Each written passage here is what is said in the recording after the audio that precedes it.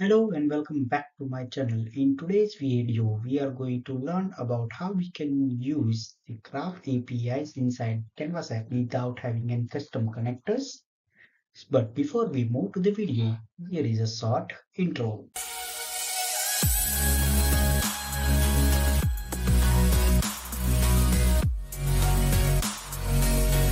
The first thing what we want to do is we want to go and create a new document library. So let me just go to the site content and then click on this new button and select the document library and provide a name to this document library as my documents and hit create. So this will create a blank document library which has a name as my documents. Let me try to upload one file into this document library. So let me just go to upload and click on file and select any of one file from the desktop. Let's say I select this testvideo.mp4. So as you can see, that file is being uploading. Yes, it is uploaded now. And what I can do is I can just go and select it and try to change some of the properties of this uploaded video. Let's say I call it testvideo1.mp4 and title would also be test1.mp4. As you can see, I can put that right here. The next thing what we want to do, so after successfully creating the document library, which is called as my document, what we are going to do is we are going to create a new out of the box SharePoint app based on that document library. And to do that, what we are going to do is click on this SharePoint, and then we are going to create a new connection. If the connection is already been established, you can use that. I have that already established, so I'm going to click on this and then select my database site. As you can see, here are all the lists are displayed but not my document library. So to connect to the document library, what we can do, we can just go and simply write down that document library's name. In my case, that's my document, and click connect. If the name provided is proper, then it will go and connect to that document library and will create 3-page Power app, Canvas app. So if I run this app, as you can see, I have one record, that is test video one, which is already available. I can edit the item name. As you can see, I can edit that name from test video one to test video, and the changes will be reflected. Okay, and even I can go and add some more fields to be displayed here. For example, I want to display, uh, let's say, a name and version number of my document that I can do from here. So this is fully fledged working application which is created up from that document library. So the next thing what we want to do is we want to upload the documents from our Power App. But as you can see, when I type in upload or browse in this control bar, it is not providing me any controls because the document libraries for the document libraries, the Power App does not have this control. To have that, what we have to do is we have to connect to the SharePoint using the SharePoint connector to any of our custom list. So I'm connecting my database site and selecting any of the list, for example, flooring estimates. So now my list has been connected, which is a flooring estimate as my data. What I will do, I will add a new blank screen. And in this blank screen, I'm going to add edit form. And my data source for this edit form will be uh, that new flooring estimates. So let me just go and select it from here, from the data source. Sorry, not here. Yeah, in the data source, I can select the flooring estimate. So what it will do is the custom list in this SharePoint by default has that attachments control. So list or attachments fields actually. So it will have this attachment control in it. So the next thing what I want to do is just go into the attachment data card and copy this data card for attachments and add it into the new screen. So now I have my attachment files control.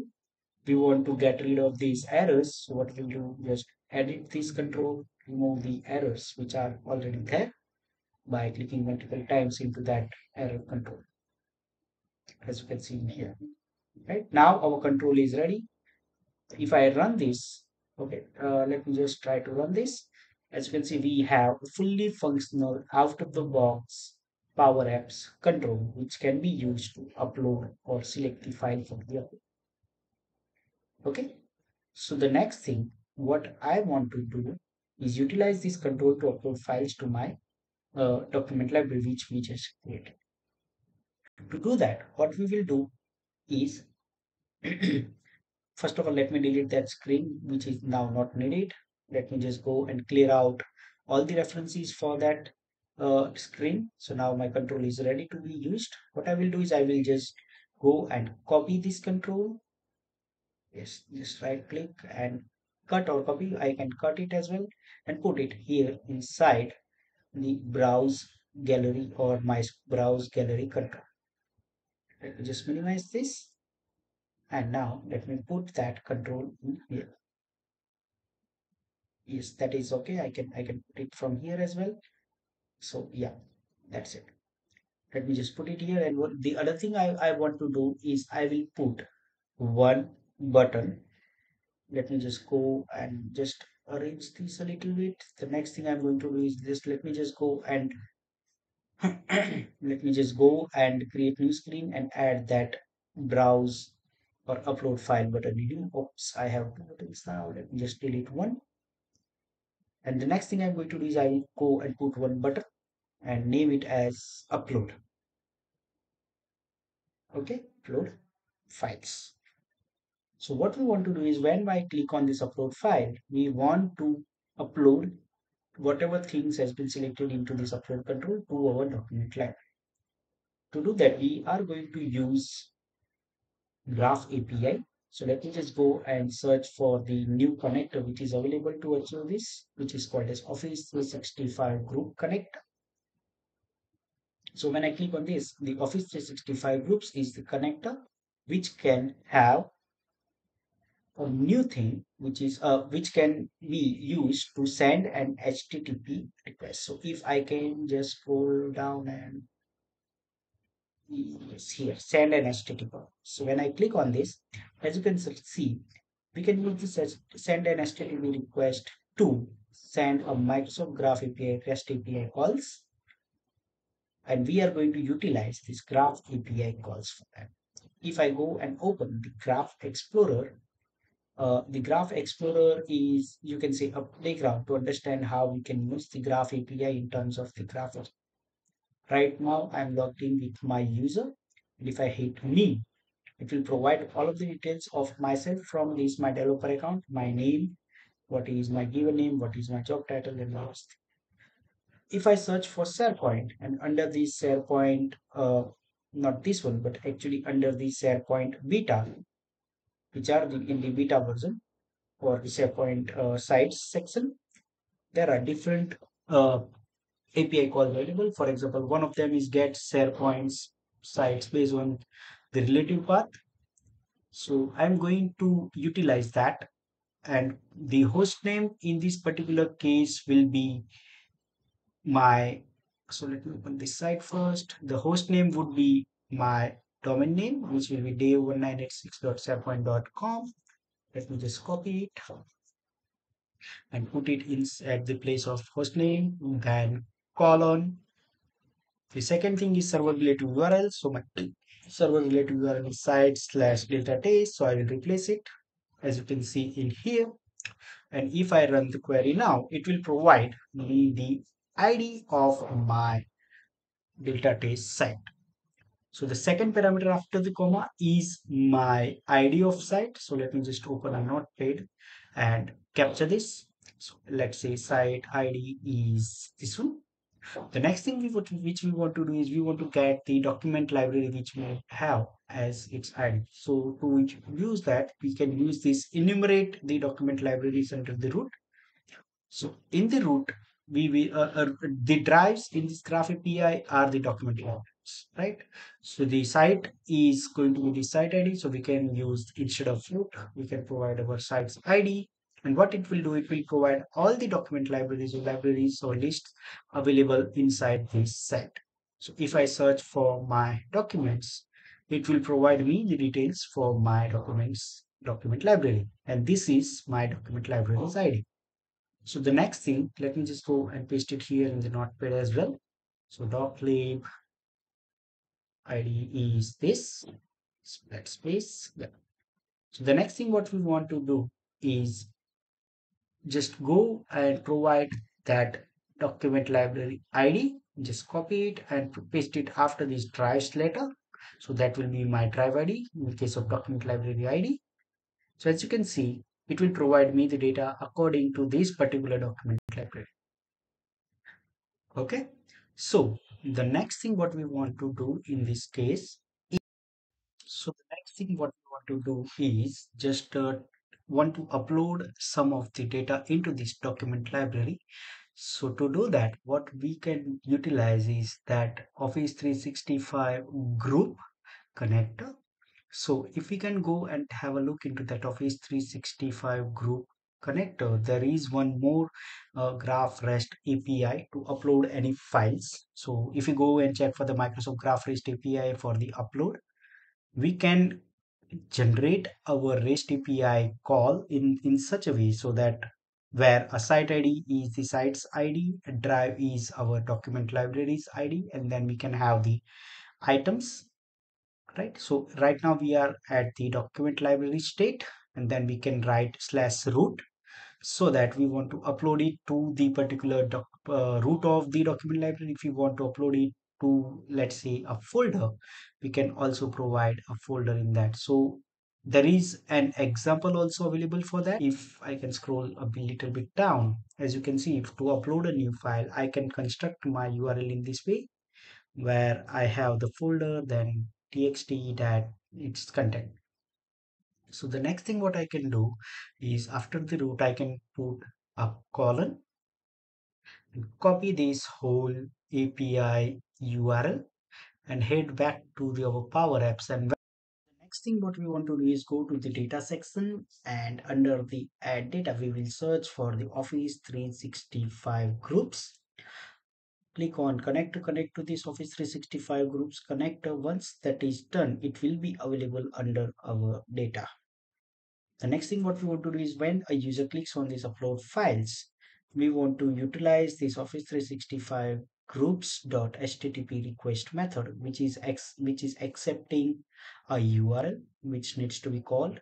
Let me just put a file name as static for now. We are going to make it dynamic just in a moment, and then write colon slash content, get a content for that file. The next thing it's asking is a method. We are going to use a put method, call this HTTP request, and the third parameter is actually a file. So to capture a file for this, we are going to use that attachments control which we have. Let me just rename this data card to something else. Let's say I should rename it to attachments. So what we are going to do is when this button is clicked, we are going to use those attachments which are available under that attachment control. So we are going to use the for all function to loop through all the attachments, and we are going to provide attachments dot attachments here. And the next thing what we are going to do is here for the file itself, we are going to use this record dot value and closing the parentheses, closing the for all functions parentheses as well. And instead of this file name, we are going to use this record dot name. So let me just add that this record dot name, and to do that, we have to use that record dot name. We are going to use it, and let me just format. There is one error in here. Instead of plus, it should be an ampersand sign in both of the places. So let me just go and correct it. Let me try to format the text one more time, and I guess we have our code ready. So the next thing what I want to do is, let's say I have one item in my document library. Let me just go and delete this item. Let's make it blank. Let's go and run this app.